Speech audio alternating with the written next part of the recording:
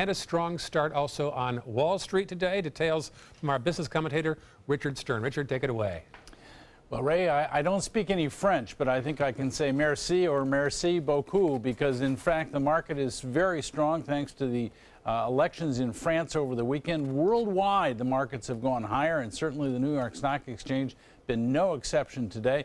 The strongest day we've seen since early March. The Dow at the high of the day, at least so far, has been up by 234 points. So obviously everybody thinks what's going on in France is a positive worldwide, and again, it's certainly doing well here. Let's take a look at the numbers, and in fact, impressive they are. There you see the Dow Jones Industrial Average is up almost 196 points, not quite 1%, at 20,743.45. That on volume of 484 million shares. The NASDAQ is currently at an intraday record, so we'll see how it does later on, but up 62 points, more than 1%, at 5,972.42.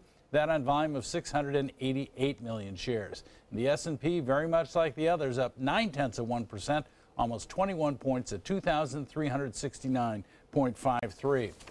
Well, it's also been a very strong day for toy maker Hasbro. They announced earnings this morning that came in well ahead of Wall Street expectations. And you can see, look at those dolls coming in from Princess, from Cinderella, lots of toys that they make, Nerf, Transformers. Everything is running. They own Play School, they own Tonka, Parker Brothers, and Milton Bradley. And of course, there you see Monopoly. That's been around for longer than Ray or I care to acknowledge. But that being said, their shares are up by more than 5% today. And again, it's along with a very strong market worldwide. But Hasbro has done very well, earnings way ahead of expectations. And of course, a lot of those dolls, Ray, that we're looking at have a lot to do with that. Yes, they do. Trey be in on that one as well.